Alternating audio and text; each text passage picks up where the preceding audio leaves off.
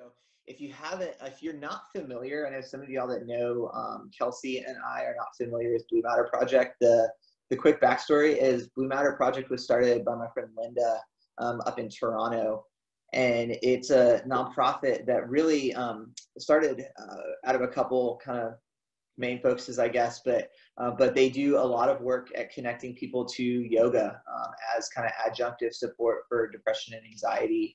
And so their whole team, including Liz, who's on the other Blue Matter login here, do a ton of also just kind of finding good online resourcing and helping people be able to connect to just a lot of good mindfulness stuff. And so they're a good resource. If you're a therapist logging onto this, they're a good resource as well. We do some really fun trainings on kind of what it looks like to incorporate yoga into the counseling process. So yeah, so y'all, let's get started. I'll introduce myself for a second, and then we'll hear from Kelsey. But if you don't know me, my name is Aaron Moore. Technically, I'm a licensed mental health counselor in Orlando. My wife Michelle is also a counselor. We run an office called Solace Counseling, kind of in downtown Orlando. So we've been doing this quite a while now. I've been doing this like 15 years. She's been doing this like 14 years, I think, something like that. But we've been also just working with Blue Matter Project as kind of faculty for some of the trainings and stuff we do. And so as we talk about this stuff, Liz was one of the ones that kind of suggested, talking about some of the questions about therapy and how to connect to therapy. And so I sent out some, feelers to friends and family of mine, and they hit me with a ton of questions for us to discuss. And so we'd love to do that, and then also address some of the things that you guys have stuff too. But Kelsey, do you want to introduce yourself? Sure.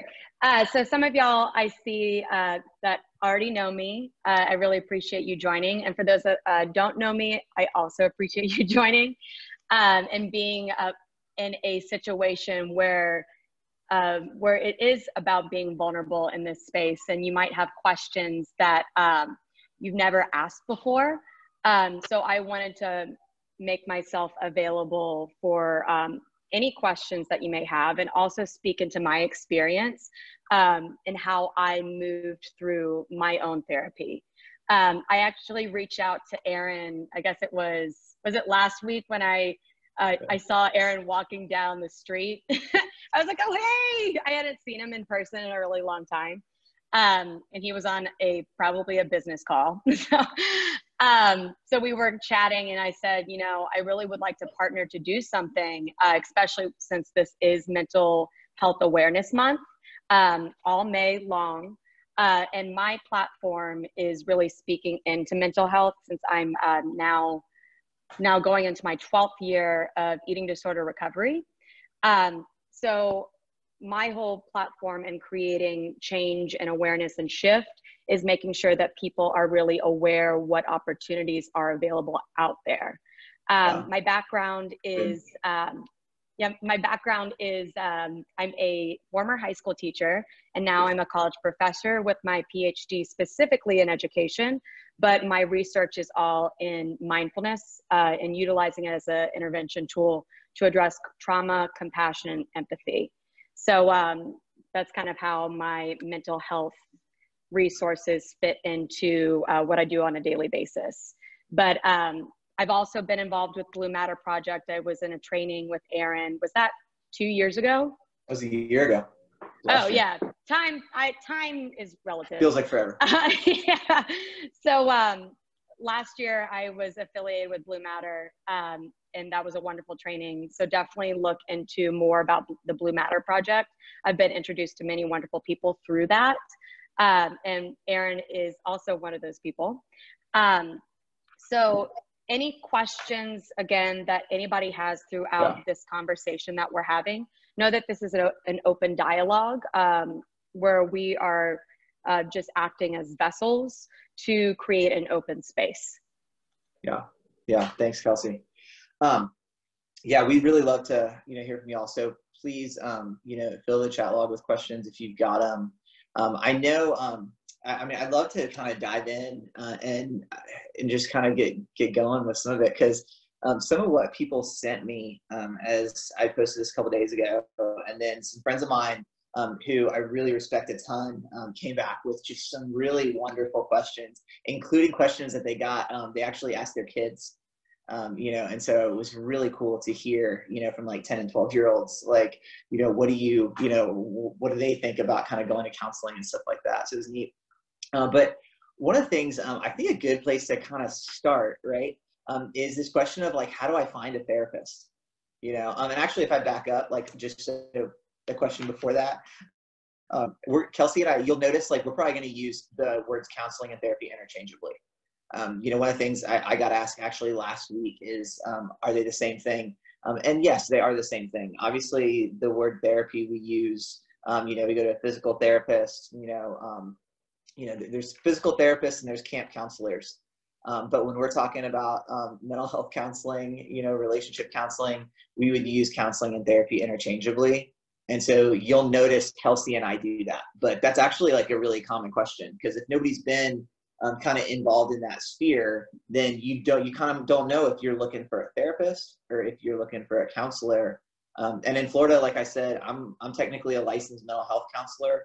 In other states, that license is called other things. It may be called a licensed professional counselor. There's something that's kind of an equivalent of a marriage and family therapist. The differences between those are really just a few classes that people take in grad school, and it's often some further focus sometimes, but they're all licensed kind of in the same way. So we'll use those. If we say counselor, if we say therapist, we are really using those interchangeably. Kelsey, is that fair? So, the question that everybody actually, my friends and even my sister had hit them up and said, hit me your questions and stuff. And every one of them started with, how do you find someone? And so I get that question. I get that question from friends often, is how do they connect with somebody? And I think Orlando's a little bit unique. There are places kind of in the US, and Toronto fits this as well. But Orlando is actually like a saturated market of counselors. Totally. There are actually thousands of therapists in Orlando. It is there's no shortage. And so I think where my office is, I can name you, multiple ones that are kind of like within 2 blocks. So it's interesting to me always that it's like, how do we find a therapist? But there really are a ton out there. Yeah. And so, Kelsey, I'd love to hear what you say to this in a second, but one of the things I always encourage people, and this is going to sound way overly simplistic, but I always encourage people, ask your friends. The catch is most of the time when people are wanting to go to counseling, they're not wanting to tell their friends that they're wanting to go to counseling. That's like the whole stigma thing, which if any of y'all have ever been in workshops I get on a super soapbox about that, which I won't today. But it is amazing how many resources our kind of circles have that we're unaware of when we don't talk about it. So part of the biggest thing is when there are people kind of in our community that we trust, I encourage people, assume that they probably know someone. So if you have, if there are guidance counselors at your kid's school, if they're just guidance counselors, even just know they're aware of resources. If you have friends who are in the medical community, there's a good possibility they may be aware of good resources. If you have, your own physician, they're going to be a resource. But just our friends and kind of your community, if you're in a faith community, if you have pastors, they usually know people. But I think one of the main things to kind of think about is the people that are just kind of in our lives. Your good friends down the street may know exactly someone to call, for counseling. We just often don't talk about the subject of counseling or mental health as often, so we don't know who knows what. So that's one of the benefits of kind of, battling the stigma and creating a place where we can talk about this stuff more often, is that we actually begin to know the resources that our friends have taken advantage of or been aware of in the past, Kelsey, I mean, what else would you want to add to that? So I definitely agree with what you're saying, and when you're speaking in terms of like what's available in Orlando and bigger cities. When I look across the board and where I've been currently living, which is like right now I'm in Orlando, but for the past year I've been in the Delta of Mississippi where my university is. So when you speak of resources, there's not a lot within these very poor communities that I was working in. And of course, the stigma is also blocking them from accessing any information. So that's battle number one. Battle number two is there's actually not as many resources available and accessible resources where insurance might be covering it. So for example, the closest resource that my students have is, of course, the counseling center on campus, but then they're not always able to access that, especially now, because they're not at the university. So I definitely think that knowing what resources are available, but also being aware that, you know, somebody that you might be giving advice to, or a friend or family member who say, hey, check this out, resources might not be available within their specific town. And Aaron, you can definitely speak into this in the element of crossing state lines and offering counseling. So that is also another barrier. Yeah, I think, yeah, we'll come to the state line thing in 1 second, but what you just said is really huge, because I know a bunch of y'all that I know on this call are here because you're trying to kind of know how to be a resource for the people around you.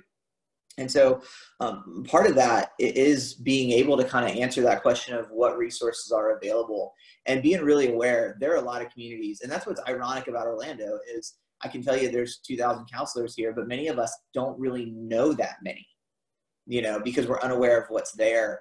So I encourage people all the time, build kind of like a little bit of a resource list when people around you and yourself, when you're not in crisis.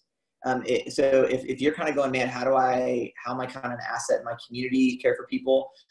Those resources that I mentioned, you know, be it friends, neighbors, pastors, physicians, you know, people who do work in mental health, psychiatrists, counselors, kind of make a list of those just in non-wartime, so to speak.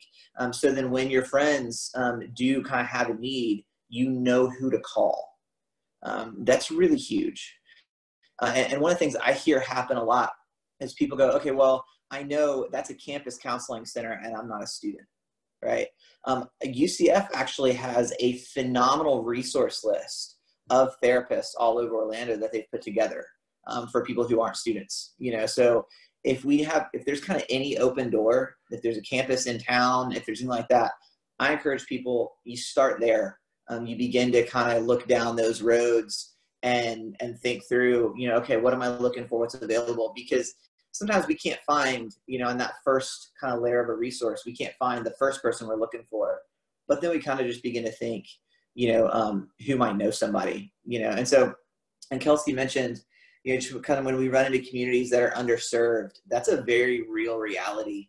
And so we have to kind of, I mean, that's something that society-wide we have to get better at. But it is helpful to think, okay, then where do we go next? And so sometimes we do have to look at resources, you know, out of town. In coronavirus times, most of us have been doing telehealth. You know, we've been doing video sessions with people, which is amazing. It's an amazing resource. It doesn't, I don't think it quite substitutes for like in-person interaction with people, but it's something, right? But the other thing I would say is when we think about how we're encouraging somebody to look for a therapist or look for a therapist ourselves, we're going to look for somebody who's trained. And an easy way to think of that is going to be two things. It's going to be one, somebody who's licensed, meaning that they're licensed, you know, by the state. So in Florida, that would be like a licensed mental health counselor, a marriage and family therapist. In other states, it might be a licensed professional counselor. The other phrase would be somebody who's license eligible, meaning that's somebody who's kind of completed school or, you know, is in a graduate program, you know, usually like a master's level or a PhD, and they're working towards licensure. So just like we might see a physician, in an ER who's still kind of in that process. There are therapists who are working and are trained and are excellent. They're just in those early years out of school. So those phrases are really helpful to think about, just because the questions of how do I find somebody, as the word therapy kind of applies to a lot of things, and, and counselor does as well. It's helpful just to go, man, okay, find somebody who is licensed or license eligible. And that's a helpful way to think of it. So. And I think bouncing off this question, because I saw this was also a question that was listed, and this was also a question that I initially had and still do when trying to find a really good fit, is not only the how do we find access to therapy, but also how do we find the right one. So I like to think of it more like I'm going on many different dates. And not to put it in that context, but it's just the easiest way to explain it.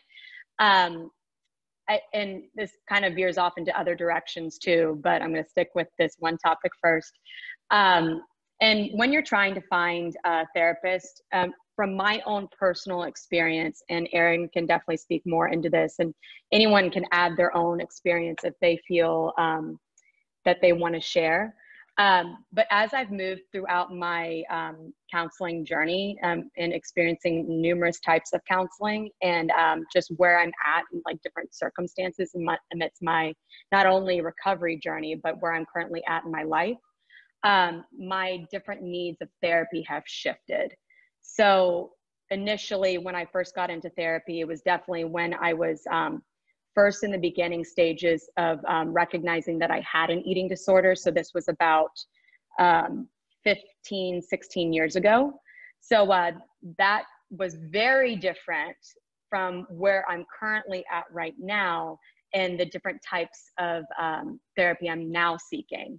So and this is also brings up a question like, well, how do I recognize what I need in this time? So that's another question to veer off to. But if you're in the initial stages of beginning your therapy journey, I would definitely encourage you to just hit up a counselor. That's really first step right away. It's kind of like, I like to think of it like going for my first time to a yoga class. The first big step is actually getting to a class and then trying to practice the poses, and maybe finding out that vinyasa practice or ashtanga practice maybe doesn't work for you, and maybe yin yoga is what you really need right now. So that would be quite similar into how I began my journey and trying to find what was the best fit, and then what I liked, what I didn't like. But I would definitely say that the first step is just going to a counselor. Yeah, I would agree. My friend Rich, he actually sent me a note this morning, and he said that he felt like the biggest issue that everybody gets hung up on is how to identify and make sure they're choosing the right counselor. And he said for him, that always felt like the kind of, analysis paralysis point where he just got stuck. And I think that's really common, which, I mean, for any of us, and especially and most people do a Google search. And if 1,000 people show up on a Google search, that feels a little daunting.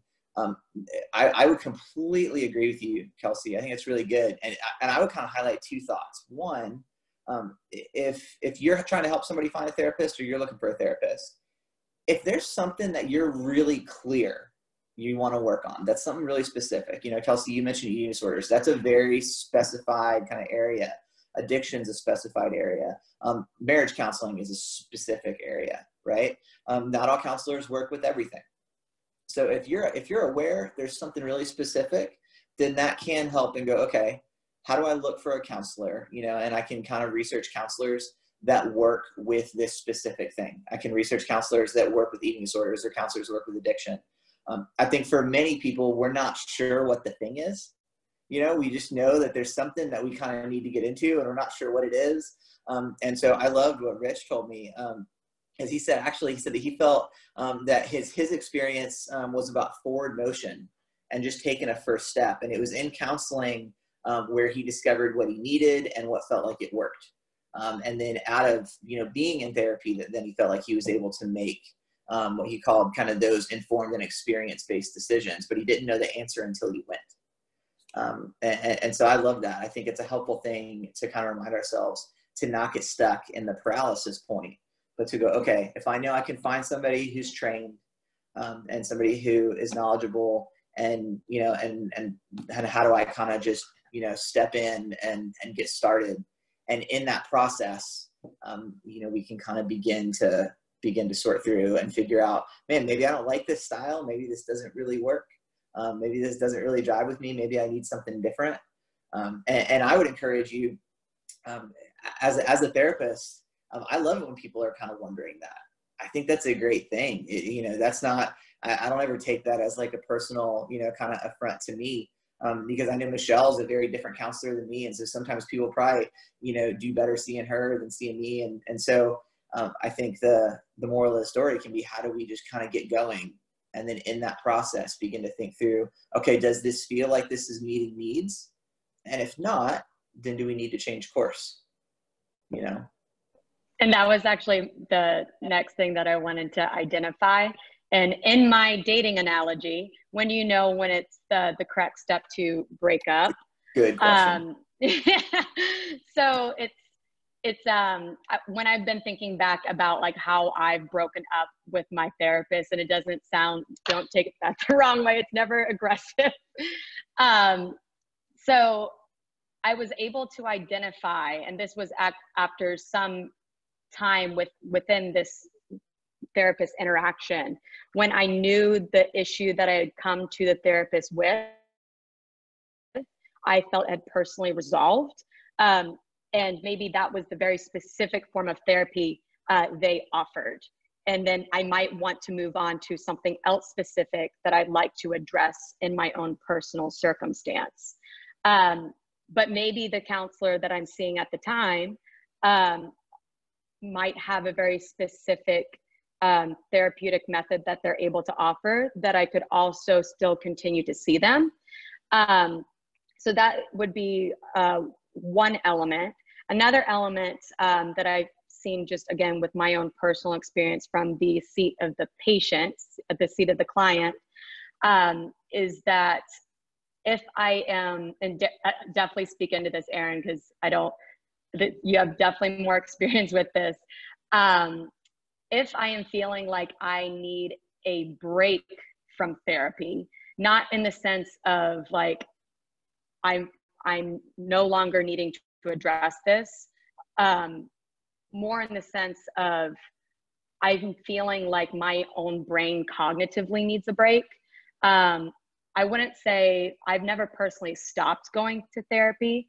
I've taken some time where I wasn't seeing my therapist for maybe like a month or 2 months, just because I needed to let myself sit with some of the stuff that I was addressing, and I needed to sit with that myself. Of course, the therapist was also there to be there whenever I needed to make an appointment, but I wasn't necessarily breaking up with them. I was taking like a time out. And that's something that I identified that I needed, and of course talk to the therapist about within that process and context. Yeah, I love like the kind of key thing in what you're saying is that you talk to them about it.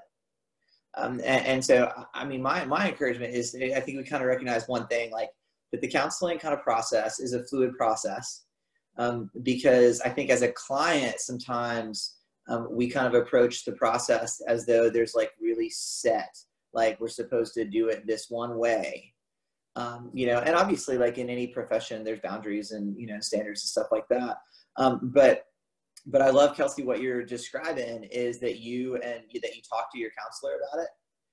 And I think that's my number one kind of recommendation, in that is, if you kind of find yourself with a counselor and you're wondering if it's a fit, talk to the counselor about it. Because that's going to come back to, what are the goals that I'm kind of looking to accomplish? What are the needs that I feel like kind of need to be met?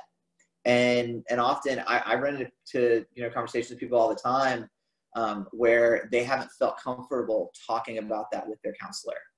And so that's stuff. My encouragement is always, man, feel free to put those questions on the table, because it's in that process that you're going to figure out, is this the counseling relationship that's going to be able to be helpful in that. A couple questions that I got sent to me before this that really fit in line with this is that, like, how do I know if a counselor is a good fit, and how long do I stick it out? And another friend of mine, his phrasing was, am I prepared to commit myself to more than one session if the first time doesn't go really well? And so, I want to answer those specifically because I think they're really good. I do think sometimes, like, I run into, situations where folks approach with a lot of pressure on, like, an initial interaction. And I think that speaks to kind of how we are as people. Where we kind of go, man, okay, I want to come in and I need to tell you some things, and you need to tell me some answers and some things to do. And so we should be able to kind of tie this together in like 2 or 3 meetings. And I think that speaks to kind of just some deeper stuff and just how we are as people. But we're way too complex for that, just with what goes on in our hearts. So I think, in terms of counseling process, it's usually a lot longer than that. And it's helpful for us to be open to that. That said, I think it's important sometimes to go, hey, it might take a few times before I feel like the counselor and I start clicking and we begin to find a rhythm. And so kind of expecting that is kind of important. I think, if you're kind of, 5 or 6 sessions in and really feeling like somebody doesn't hear you and you're not really, not feeling like it's getting better, then, you might kind of talk about and think about if it's worthwhile, pursuing another situation. But I think, we need to kind of be willing to give it a little bit of time. And then it's always okay to reassess. It's always okay to ask those questions. Some of the things I think, and Kelsey, I think we talked about some of this last year at Blue Matter, but some of the hallmarks is you need to feel like the counselor actually does care. If you don't feel like your counselor, and if it doesn't feel like there's empathy there, and like there's real care there, then that's going to be a hard place to feel really comfortable. And I think, we need to feel safe and respected, and I think, Kelsey, I know, I know you can probably speak to that too, but I think counseling is a vulnerable place, but it's very possible to know that we're safe and still feel vulnerable. I think that's a good thing. That was the exact question that I was going to ask you, and you kind of already answered it. So my question for you, Aaron, actually was, as I was thinking back again amongst my experience, how can you, as a client, identify between uncomfortability and safe space? So meaning, like, how can I know as a client if I am feeling uncomfortable because some of the layers that I'm peeling back are what I've come to address, or whether or not this is actually a safe space between me and my counselor? Dude, hit me with like $1 million question. Nice. Man, I think that connects to the next question I was going to go to as well. My sister sent me one, and she says, why does it sometimes feel like counseling makes it feel worse before it feels better? And I think, often, we're wrestling with difficult things, which is what Kelsey's speaking to. And so when we're walking into, a therapy setting, and I'm talking about, either present, hurts and struggles, or past, hurts and struggles, there's pain there, and pain feels vulnerable. I think it it feels really disruptive. And so I think that's part of one of the reasons why counseling kind of needs to take a little while at times, is because it takes a while to kind of build trust with somebody. It takes a while to go, hey, okay, I feel comfortable enough to sit with somebody to allow myself to be uncomfortable. And that might sound like a kind of ridiculous saying, but I think there's a space where we can go, am I comfortable enough with you that I can step in to what things that I know are going to create significant discomfort? But I feel like you can handle it, and I feel like I trust you enough to be willing to go there. Because those happen on different levels, you know. It's a very different thing to experience stuff that feels really vulnerable and feels really overwhelming. That's a very different sensation than feeling really unsafe with somebody, you know. And so I think that's one of the cool things that happens kind of in counseling. And it's one of the reasons why I love doing it as a job, is because we get these like kind of beautiful times to spend with somebody where we're talking about really difficult things. And it can feel really uncomfortable when we're talking about old pain. But we can do it in a really like safe and secure way, which I think can be really healing, you know, for all of us. So, yeah. Yeah. And it's never fun. I mean, you create a really wonderful, yeah, I just always think about like when I first got out of rehab, I went to a therapist that specialized in eating disorder therapy. And she knew exactly what I needed at the time, which was a lot of hard love, because I was being very stubborn and wanting to go back to old coping tools that I thought were my safety net. So having a therapist that really addressed that uncomfortability was very necessary for me at the time. But she also did it in a loving way where she felt like almost like a family member, where she was doing it from a place of love, even though it sucked. So it's never easy to address your own shit. But I think that identifying what is uncomfortable and also what is safe is highly necessary. Yeah, definitely. And I think one of the questions that I was sent is the idea of, how do I know if counseling would be helpful for me? You know, and so, I mean, I think like we even kind of run into that question a little bit there. You know, when we're going, okay, I know it's going to be uncomfortable. Is it going to be helpful? Like, is it needed? And so when we don't have something that's easily identifiable, you know, I think sometimes, you know, we've kind of gone, man, I don't know if it's that bad, you know, and I run into that a ton. And so another way to kind of phrase that question would be, at what point does somebody need counseling, right? And just to put that in perspective, if I said that somebody needed therapy, that's actually a highly stigmatized statement.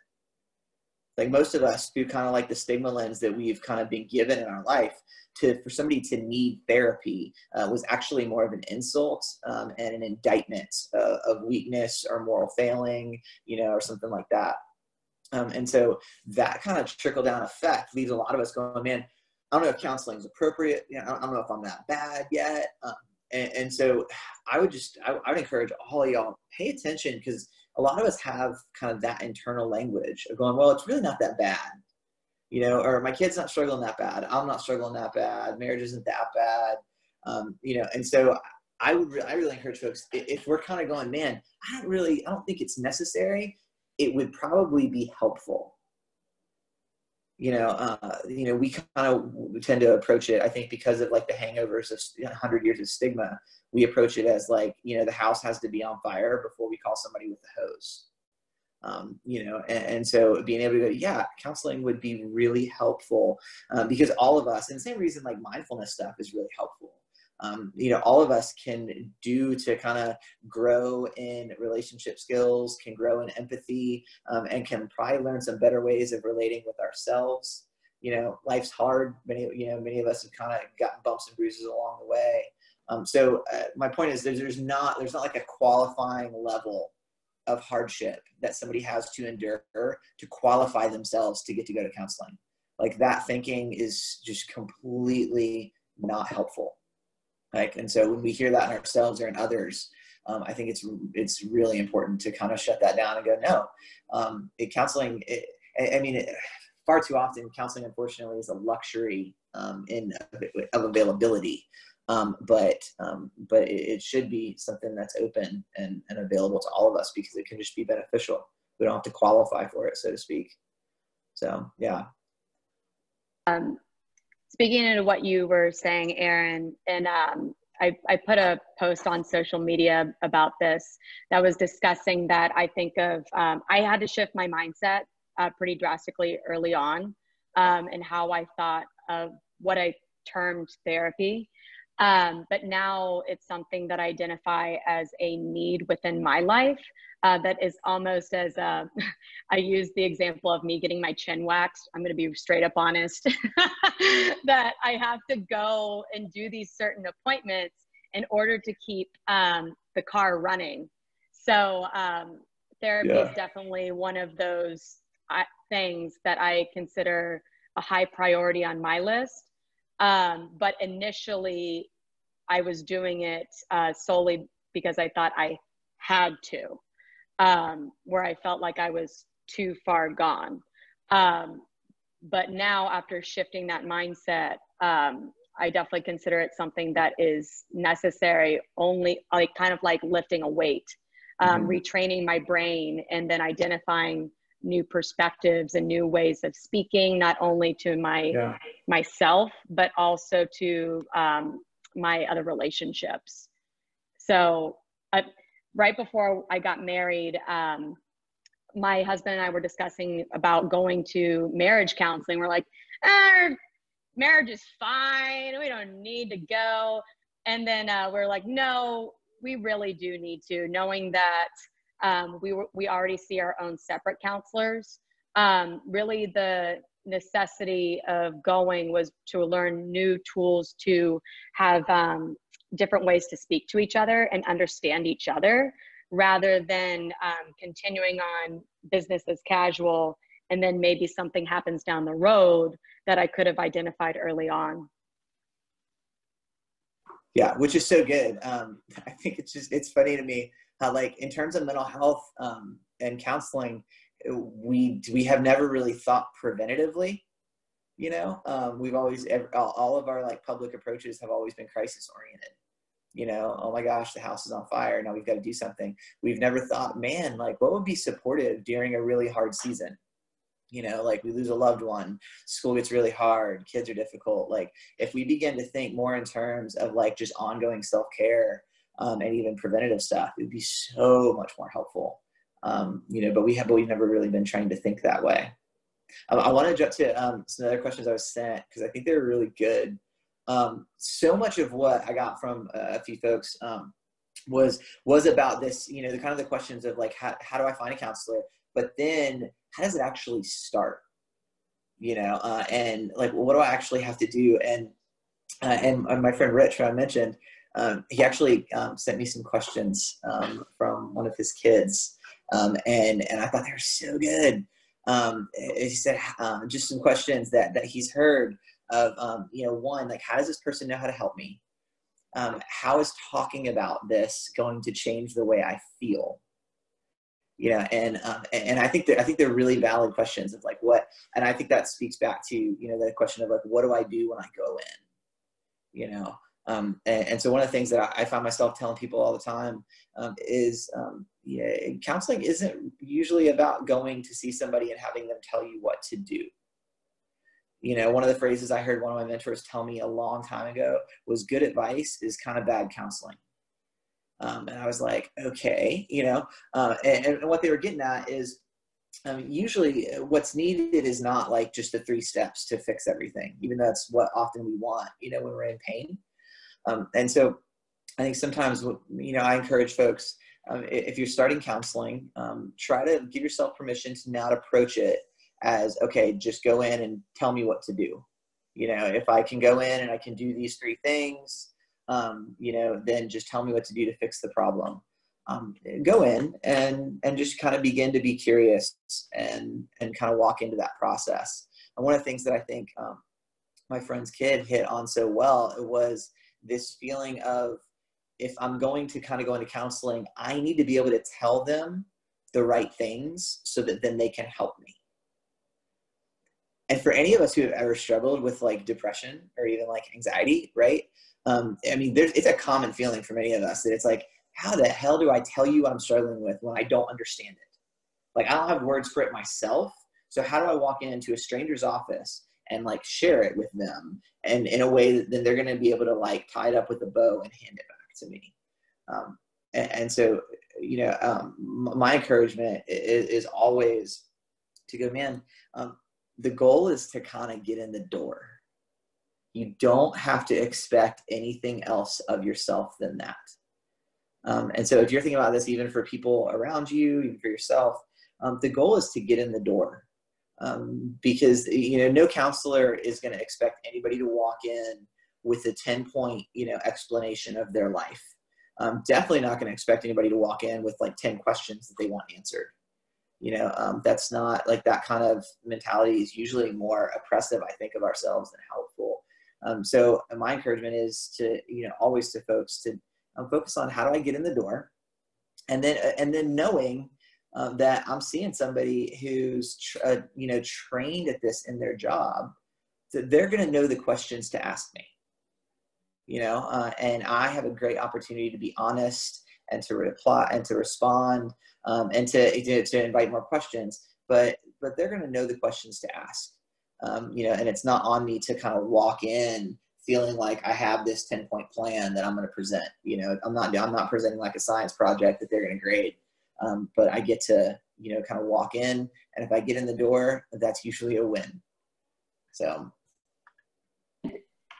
Something that is also very encouraging in my own experience is, and actually I see that Sarah's on the call, who is trained in a very wonderful method of play therapy.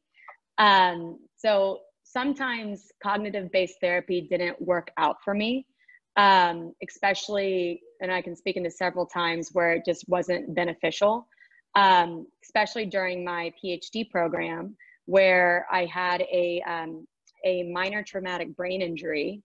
And I also was using my brain so much that those two items, I wasn't able to fully access how I was feeling. So using, I think it was sandbox therapy, Sarah had recommended one of their counselors that she was trained under, to use sandbox therapy, which was something very new to me. But it was something that I was able to do at the time, that I could use something other than my words to address what was going on. The other time that was highly beneficial for not using more of the cognitive-based therapy was during my experience in rehab, where I was super anxious, depressed, going through a lot of stuff, that it was more beneficial for me to experience art therapy rather than continuing to discuss what was happening. I could vocalize it by painting, by creating something, and then using that as a tool to voice what I was feeling. So it's, again, there's so many different tools out there that you can Google who's trained in it, maybe something that you didn't even know was out there. You can ask around. But I found it very encouraging that I didn't have to always talk all the time, even though I do love to talk. That's so good though, because there really are so many different, kind of types and different modalities that take place in therapy. And so, I think one of the hallmarks that we're saying today is for anybody to feel free to ask those questions, right? Because as much as like you can kind of get in the door and go, okay, I can trust that the therapist knows where to go. If there's things that we're curious about, you need to feel free to put those on the table. And so like Kelsey's great example of, man, my brain is freaking tired. This is not, so if I feel like this isn't working, I can put on the table, this isn't working. What are other possibilities? And so you end up with things like say and tray therapy and art therapy. And there's tons of different options there. Trauma is a great example. Trauma treatment has had like a renaissance in the past 15 years where there's more good research and modalities in trauma therapy than ever before. And so, for somebody, looking to do counseling, for old trauma, there's wonderful options of all different types of therapy that engage the brain and the body in different ways. But finding yourself with a therapist who's, got a good amount of training, then, they should be able to help determine, hey, you know what, we could keep doing this, but I actually think doing sand tray therapy would like change your world. So let me refer you to somebody else. And so, I mean, I think that's part of the benefit of getting in the door with somebody that we feel good about, getting in the door with somebody that we feel kind of respected and cared for by, then they can help us determine, hey, we really need to pull in some other resources here. We need to find somebody who does this specific type of trauma work or these specific type of addiction groups or something like that. That can be really, really helpful. I know we got about like 9 or 10 more minutes. So if any of y'all have questions, throw them in the chat so we make sure we get to them. Okay. And so, yeah, I mean, Kelsey, did you have other ones that I got a ton, but we're picking and choosing. So anything else on there you wanted to make sure we got? I mean, I think that the conversation that I would like to bring up probably would be best reserved for a totally different chat, which is more equity-based, and how to transcend into therapy when we might not have the means to do so. That is a conversation that would be very long. But I do think that there are resources out there, even despite not having potentially insurance. So would you happen to have those resources that you could put in the chat? Not off the top of my head. I do. I mean, we have, if anybody wants a list for Orlando, drop your name in there and I can email you some, because I think what I would say to that is, because I know some of y'all are on here because you're really trying to be an asset in your community. Make sure your list of resources that you build is available to a lot of people that don't live near you, look like you, act like you, and definitely don't think like you. That's huge. And that's huge across a lot of different degrees, right? Even just to the sense that counseling needs to be economically affordable. Sometimes that means using insurance. For a lot of the population, it means not using insurance because their insurance is shit to begin with. So it's like, oh man, how do we know what resources are available? There's also a really good consideration to go, man, a counselor, and this is kind of going a little sideways, but hang with me. You don't have to go find a counselor that's lived the exact story you've lived. I hear that often because it's like, hey, well, if you haven't struggled with addiction, then how do you know how to work with somebody who struggles with addiction? A good counselor should be trained to work with things that they necessarily haven't gone through the exact same thing. Most of our stories are really varied, but there are places where cultural competency is really, really, really important. And so, if you're building a list, being able to find some people that understand, kind of cross-cultural experience, and can address like the therapeutic process that way, it's really, really important. And sometimes just really good space of being able to go, okay, I need to have counselors for, that work really closely with African American community. I also need to have counselors that work with veterans, because sometimes that specific experience is important. And being able to be competent in that is really, really huge. Aaron, there was a question Yes. that was asked that is a really good question. And I specifically think it's, I'm thinking it's with minors, but the question is, what if you have to convince your parents that you could use counseling? Yeah, that's actually really similar. Another question that we had sent in to the Blue Matter account was just that, like, what if my family and the people around me are not supportive of what I need? And so, let's take both of those. One, that sucks if we have to convince the people around us that we need care.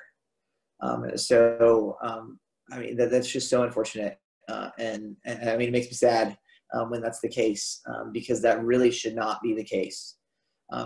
At the same time, it often is the case, because many times the people around us, there can be a million reasons why they don't understand the struggles that we're in or the pain we've gone through.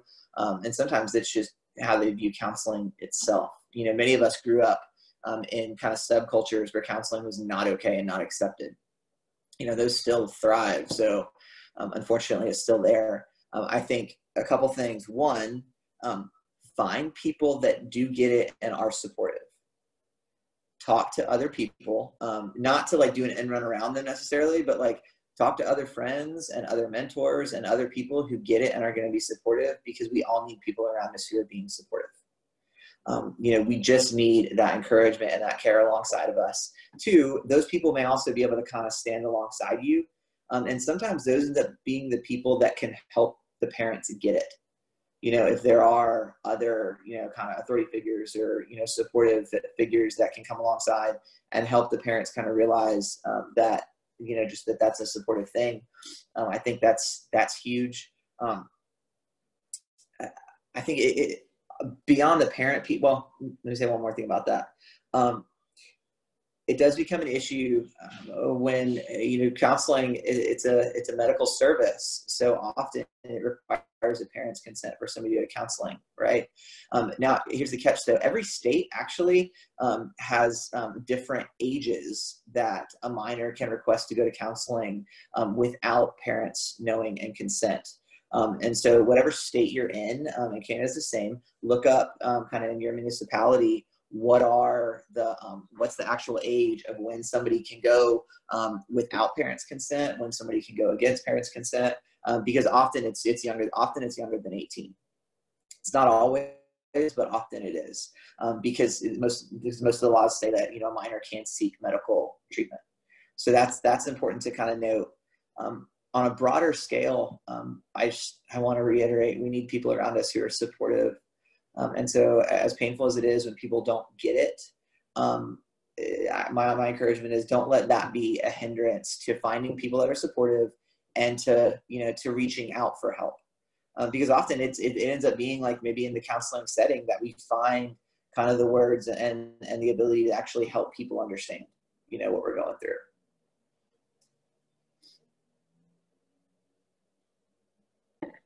What about school counselors? If they're a minor, and I know that the resources for school counseling are now becoming like pretty slim since they're having to go to different schools.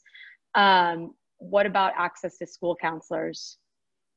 Yeah, I mean, I think school counselors are a good kind of frontline resource, because school counselors should have resources in the community to be able to connect somebody for longer term counseling. You know, some of our best friends work in the school system here in Orlando. And so we'll work together all the time. You know, when there's families that they're trying to support, you know, they may kind of ask us to be involved. And then when I'm working with a student that goes to their school, I'm like, hey, you need to go and see my friend, because he's going to be a great resource for you on campus and a great safe place if you need an open door, you know, when the days are really hard. So those can be really, really great. Really great. Yeah. Any other questions that y'all want to throw in there? I answered everything you need to know about counseling. Kelsey and I just killing it. Yeah, Liz just sent me a note there. Said you can also get referrals from hospitals as well. You know, again, build a resource list of what's available in your community, and build that. Like I said, don't wait till the crisis happens. I promise you, if you have that list, you'll have to use it. You just will. It will come across your path if you know the resource. And so a couple things to have on that. Find a couple counselors in your area that work with addiction. You know, find a couple counselors that work with specific things like anxiety and trauma and depression. Definitely find a counselor that works with eating disorders, because eating disorders are very specific. Somebody needs to be trained in that. It's not something that everyone is trained in. Just because somebody's a therapist does not mean they know how to work with eating disorders. But then find out like what hospitals in your area are good, have a good psychiatric receiving facility. You know, which another way to say that is if somebody's really struggling and they may be thinking of hurting themselves, you know, maybe having suicidal thoughts at 2 a.m. on a Saturday, where do you go? Who do you call? You know, here in Orlando, Central Florida Behavioral is probably who I refer to the most. You know, 211 is another good resource. You know, Crisis Text Line is an amazing nationwide resource. I think they go into Canada now too. But Canada, through Bell, you guys have a bunch of resources as well. But know those, because if a crisis happens and we know where to go, if you're sitting with somebody who's struggling just as a friend, knowing, hey, I know who we can call. Oh my gosh, that feels going to feel so much more comforting to them than saying, hey, let me Google a therapist. you know? And so that goes all the way across the board. That even just goes down to knowing therapists that if your friend comes to you and says they're struggling, being able to say, hey, well, I know somebody, you know, and I've had people over the years like call me and be like, hey, I just want to hear about what you do just to see if you're like a complete like wacko or if I could send my friends to you. You know, and I was like, cool, I'll buy you a coffee. Come on by, like, come on by and you can see I'm hopefully not weird. And that'd be great, you know? So. We have a question from Tyler. How would you answer a client who has never been in therapy, who is asking, what do you believe the goal of therapy is? Man, Tyler, you should answer that. You know, therapeutic training. So man, yeah, I'm laughing because Tyler's a therapist. And so he does, that's always a tough question because as a therapist, like like my goal isn't a goal for somebody.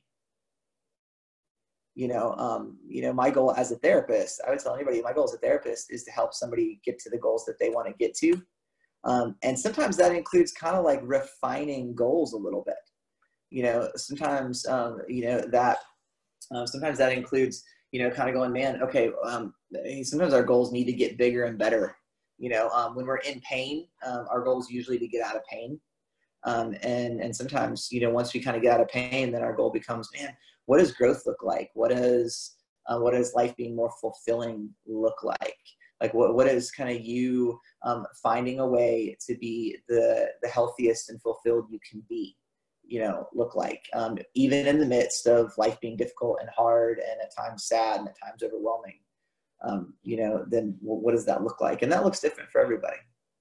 But I think it's helpful to think the goal isn't just to get out of pain. And the goal is definitely not to fix a problem. The goal is to kind of strengthen, you know, our whole selves so that we can deal with life kind of in the full range of it, you know? So I know we've got to wrap up in a second. I know Kelsey's got to jump off because I think she's got a 2 o'clock. If anybody has any further questions, you know, you can send them in to the Blue Matter account. You can send them to Kelsey. You can send them to me. Does anybody have anything else that we want to address real quick? Any burning questions that I might have Erica missed? put a good resource down below for an employee assistance program. Yeah. So you can look at that in the chat. But if you do have, again, any follow-up questions, for sure, reach out. Yeah. Yeah. Cool. Well, thanks, Kelsey. Thanks, guys. Thanks for your questions.